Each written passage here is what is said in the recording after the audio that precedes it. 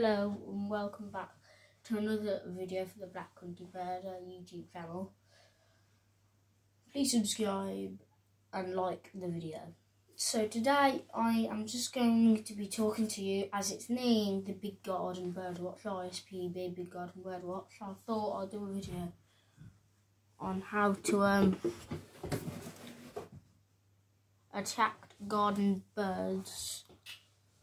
How to attract garden birds to your garden. I've done a video on I've done a video on birds that might visit your garden for the Big Garden Birdwatch, but not a video on how to attract them and feed them. So first of all, let's get on to washing your feeders and the types of feeders. So it's important you wash your feeders because diseases can spread, viruses and everything.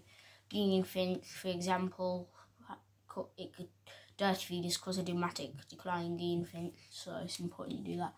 And it's also important that you sorry, I've got my keyboard there. And it's also important to know what food you're putting up and what. So the food.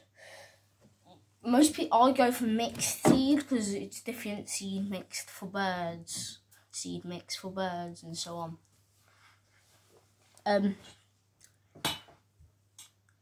But there are different types of seed you can get that attract certain birds. Like Niger seed will attract goldfinch and so on.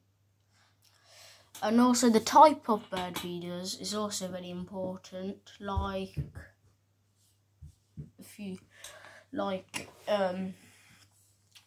there's fat ball feeders, suet feeders, and so on.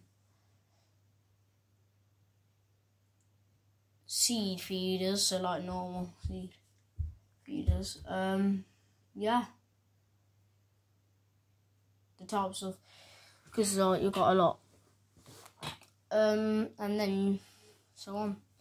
And as well as attracting, I'm not just going to talk to you about attracting garden birds and so on. I'm going to talk to you about how to attract wildlife as well, other wildlife.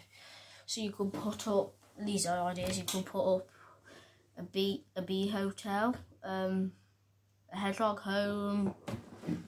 You could grow native plants, keep them native, because you can do all sorts of things.